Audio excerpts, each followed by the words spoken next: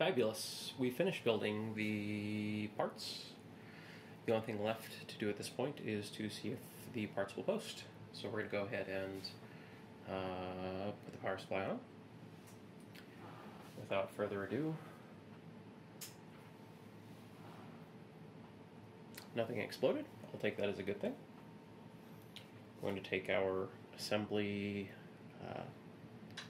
Phillips head here, and we'll see if we can short out the power here on the board. This will turn it on. It's basically what happens when you press the power button on a computer case.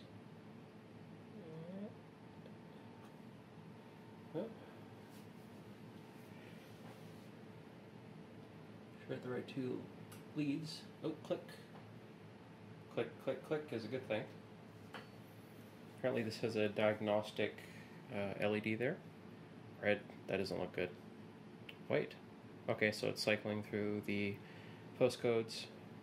Ah, yes. So we have a monitor has come on. It looks like the system is reading all of the info that it should be. The case for this won't be until tomorrow, so I'll take all these parts, secure them somewhere, and once I get the case I can put them in and build it.